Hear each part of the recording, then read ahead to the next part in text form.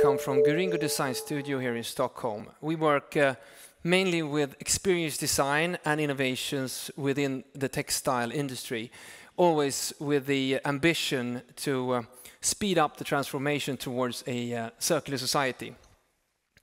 I will talk a bit with you. I know you're hungry, I know you're tired, so I will try to keep this short, but it is also a perfect state to be in for this presentation, because it keeps you on your toes and know you're alive. So I will talk a bit about designing to die and how clothes that deteriorate can raise existential questions. I will talk a bit about the transformation of the word quality. I will give you a kind of proof of concept idea, but being the Streamateria brand. And I will also touch on the subject of life and death, both metaphorically but also in a highly real sense. So, there is something called about to happen that is a dramaturgical state that is being used in journalism and in storytelling to create emotional attachment to an issue. Or a story. I think most of us remember the image of the Vietnamese man being shot in the head in the street of Vietnam by a US Army officer back in the Vietnam War. That's a good example of about to happen. We know this man is going to die, he's going to fall down. It's in the very minute that he's being shot. So that's create like an emotional attachment of the viewer seeing. That's why that made the news so much. It's a spectacular shot also. It's irreversible. It's inevitable what's going to happen. Here's another example. These are two images from the great movie The Darjeeling Limited by Wes Anderson, many years ago now, I think. It's a story about three brothers embarking on a journey on a train to meet their mother, and it's the about to happen state is going like that's the narrative of the story. But they also meet a lot of challenges on the way, creating bonds and stuff, but they have to meet the challenges because they know they can't avoid them. They just have to deal with them. Then we have the character of Bill Murray. Adrian Brody's character is one of the brothers. He makes the train, he makes the story. We have Bill Murray's character. He doesn't make the train. He's left on the platform. He's still in the movie, but he is peripheral, always not taking part of the story, of the action. It's kind of metaphorical for the business. Here is a picture. I used to shoot this kind of stuff. I was a fashion photographer for 15 years to illustrate consumption and pair this image with the 4 Celsius degree we see in the bottom left corner. I show you this because I think it's necessary to remember that we are sitting here with like a wall of fire coming towards us, and we have the focus on return of investment. We touched on the subject of risk and being safe in terms of capital and investments. I think we should focus on what can we do for the climate rather than what can the climate do for our communication. So the 4 degree we see here, this is Johan Rockström, who is now working at the Climate Institute of Potsdam, who told us recently that all climate models we see are aiming for the 1.5 degrees Celsius increase in climate change. We don't have any models for this, and every model we have show us this. So he urged scientists to be brave enough to do models for this. And this is, as he said it, an end game for humanity. So we also need to look upon our models, business models, production models, consumer behaviors, and be bold enough to change these from the very beginning. And me as a designer, 80%, it is said, from 80% of the climate impact during a product's lifespan is created in the design phase. So if we continue to design clothes in this matter based on what we did 100 years ago and expect them to be what they were 100 years ago, not very much is changing in my view. Well, we're doing a great job, but it's going slow and we need to look at alternatives. So let me take you back 8 years. This is going to be a figure 2012. It's a misprint. It's going to be 2014. 8 years ago, I was in a meeting at a place called Inventia. It's now RISE, but still is a research institute for the Swedish cellulose industry. I was sitting in an office with a scientist called Mikael Lindström, a brilliant man, and we were talking another project, on another topic about what we can do with bioplastic. And he told me then, just off that project, that he had received a year before 2 bioplastic bags filled with stuff, and he forgot about them. And then 2 weeks before I met him, he took them up because he was changing his office. He took them up, lifted them up, and they just pulverized. They vanished into thin air. They had dried during that year. And then I remember asking him, but because I come from fashion, and we had started working with sustainability, I asked him, but Mikael, does that mean that we actually can make clothes that grows old on our bodies? And for me, that was like a no-brainer for a fashion story. But also, he was going like, yeah, maybe we could. Then we kind of had to go back to the topic we were on. But that idea stayed. I'm going to drink some water. Stayed with me.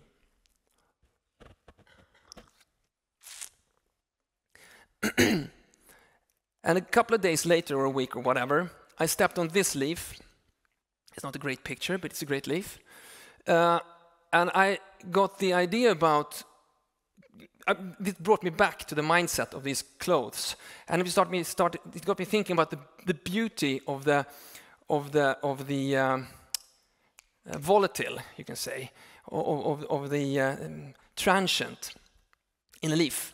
And it also got me thinking that consumption is not really a bad thing. I know we have said here that fast fashion, we can't indulge in fast fashion, we can't indulge in consumption.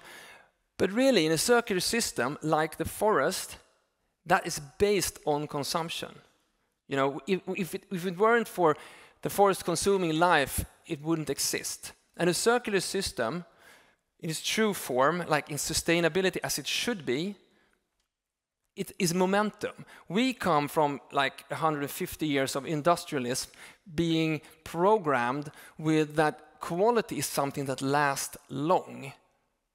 Like diamonds, gold, marble, everything is like, we need to keep this. That's value for us. Not necessarily so value for the biosphere, the planet. So in a circular system like the forest, everything has momentum. It's growing or it's dying. Permanent state, status quo that we all strive for is not something we can have in a circular system. We're just using stuff and creating artificial loops. We're creating artificial loops, and that is great within this paradigm. But we need also to find alternatives and rethink it from the beginning to create stuff that grows and dies and have momentum to become circular.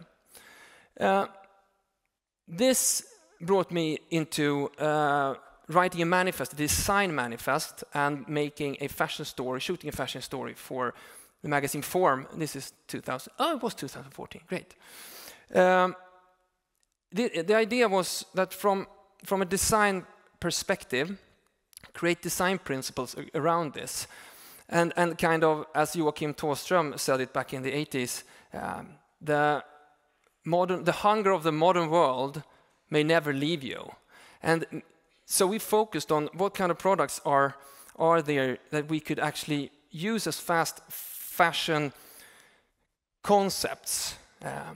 That would be party tops or sporting or wedding or traveling. But the main thing we did here was we looked into the ecosystem of the forest and said, what would happen if we put the biosphere as a stakeholder at the table? And that kind of changes everything, all the models, all the products. And it's really interesting from a designer perspective, because if you say that, okay, we have this fiber that is good for us, but is it good for the biosphere? If it doesn't become like a value there, then it shouldn't exist. There's a guy named Ron Adler who's written a book called The Wide Lens, where he has just a good idea to visualize innovation. He does like a circle with the stakeholders and just put out all the stakeholders and give them plus. If there's one minus there, the invention won't happen. So with 5 plus here, 1 minus, it won't happen, because that stakeholder doesn't put his effort into it. There's not enough value for him or her. But if we give a couple of plus to this stakeholder, well, would be the biosphere, then it happens. So I think so that was really, we had that as a design principle for this, and it's the idea of Streamateria, that is a textile or garments that are designed to die, meaning they are compostable, have a limited lifespan, are printed on demand, and that you can consume almost whenever you like and consume whatever you want, embrace fashion, identity, etc., and it won't have any impact on the planet. There's a lot more to say about that. We don't have time. I will get back to some of it.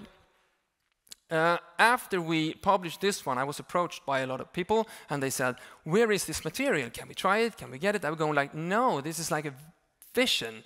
This is an idea. This is a conceptual art idea about what we need, how we need to rethink what we do. We were then approached by Inventia guys who said that maybe we have this material. Listen, they might exist. So we started the Vinnova funded like pre-study. In lab, we worked with mycelium and bacteria and stuff. They didn't have it, it turned out, but we started the first iteration we see down here to the right, which was a 3D printed filament inspired, like a mesh structure inspired by the leaf, the capillary systems of a leaf, and we covered it with a tissue of bioplastic and foamed cellulose. And this material, we experienced a lot. It's made from residue streams from the food industry, so it contains protein, not so much vitamins, proteins, alcohols, and fat, mainly. And we thought, what the hell? Let's try it. Let's try to do this in real life and see where it goes. So we kept doing it like an experience. See, can we do it wearable? It was more or less like a fashion story in real life for me. So we just explored it and see how far we could go. A year later, we did this. We made it wearable. It was still like more an art product. It was stiff, but it looked like it was dying already. It was great for the story. But we also discovered, because we had this silver bullet or missing link about how is this going to be, besides an idea, a value for the biosphere, like in the afterlife, a climate neutral process. And we asked the RISE and the SLU, that would be Swedish University of Agriculture, what would happen if we scaled up the compostable food waste from the household industry 10 times. And they were going like, that would be great, because now we don't have enough compostable material to make biogas a competitive industry within transportation. So we made biogas test, biomethane potential test, and it turned out that since it was made out of basically food and cellulose and water, it had the same biogas potential as food, which was great. And now that we see like trains in Germany being run by hydrogen gas, which is made out of natural or biogas, it's really interesting to see what's the market's going like. So what we did here was that we connected fashion, like the idea, connect fashion industry with biogas energy recovery, and thus creating like a perfect storm with these two maybe not so expected industries to co-work in order to create this ecosystem with no waste, with no impact on the climate. Here we also, the idea with this was to create something, a material that was more like what you're feeling now, It was consumed like you consume food, something that needs to be consumed fresh, that you never can own, but you can experience. And the idea was also formulated that looking into what happening to experience industry with Spotify, HBO, or Steam with the games, we used to own our products, but then now we have a subscription on them, or we just get them streamed to us. And this would be really interesting to see if we could consume also our garments in this way, that we have a subscription or whatever. We did the garments like virtually 3D already. So if you had your subscription, you could just order them whenever you want, whatever you want, and that it got to you, and you had to experience like a rental car in the driveway on your holiday. You have to use it now, or it's gone. So, sorry, this picture were basically a lot of iterations we did during 4 years, making the garments more and more wearable.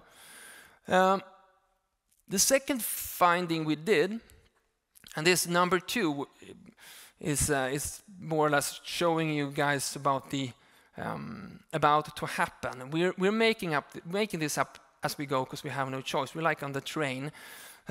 So from a design perspective, we need to always have the biosphere as a stakeholder, and then trying to meet that challenge with every change we make.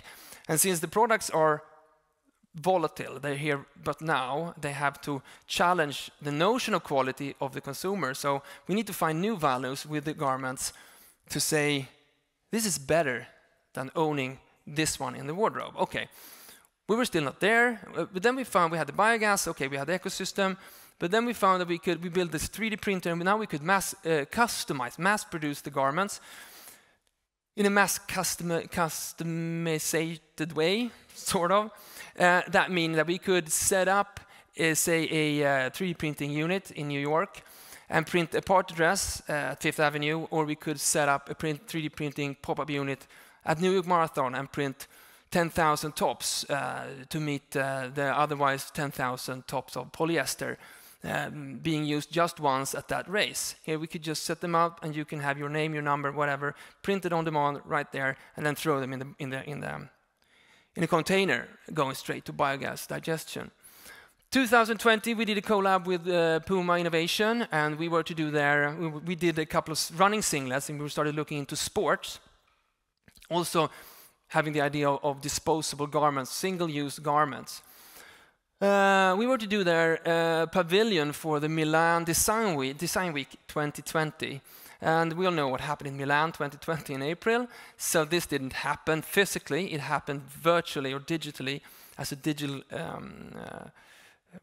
communication concept. But just before that, we found something we call biofunctions. Because the models or the people trying the garments on, they said, we asked, how does it feel? How does it feel? And they go like, it's kind of cooling you. So we found that it contains glycerol, which attracts water. And it's not full, so it's about 70% full. So during a couple of, if you sweat, it cools you down. So you get like a biothermal function. So now it turned out from being just a garment to a functional garment with unexpected value we found because we made it up as we go. So that was super interesting to see how, okay, we get a cooling function. We also found that we can add skin-absorbing products like nicotine, estrogen, taurine, vitamins, everything that you can absorb through the skin, mainly here behind the shoulders, because that's where it tears most or rubs most. The friction is highest there. We could add them, also mass customizing with 3D print them uniquely for every user to be added, maybe during a race or whatever, during training. We can also add scent to it. So now it turns out, what is this product? Is it just a garment, or is it like a vitamin carrier, or cooling you, or whatever? So we started to find all those kind of values also. So then we're up to speed with where we are now. Now we can print them without the PLA mesh. We can do single one-offs. And these are mainly the products we're focusing on, because these are markets that are growing and are super unsustainable, like traveling to, I mean, there are a lot of figures about how much people spend on their travels and so on, or party tops. We also do something called design to dye leather together with deadwood leather jackets. These are much sturdier and harder and heavier than the other ones we saw before. It's more like an oak tree in the forest. It still has contained the nutrition, because that's a key issue for us, that the material that we use must carry the nutrition, the value for the ecosystem, so it can become raw material for new resources, not only for humanity, but for the planet. One last finding we did, since we did the material in 3D printed from the beginning, there's not, we do everything in 3D and include 3D, which is a digital design program for garments. And since we're doing that already, we can just make the garments in virtual space. We can send it straight to printing. This means that we can also have our garments in games or in meeting platforms or in Decentraland or what have you, and then directly take the garments out from there with a button or whatever, and you get your outfit straight away, since it's 3D printed. And let's see here, yes. There is a saying called mono no avare in Japan. And it means something like the passing of time or the sadness of things. And this we have worked a lot with as a design inspiration. And you can compare it with if you walk alone in the forest in the autumn and the leaves are turning yellow or red, and you're feeling sad and lonely. And that is you actually feeling the passing of time. And I think that we really need to leave the linear thinking behind and start embracing the fact that we are part of a circular system, that we are living and dying, and everything around us is doing the same. So, thank you for listening.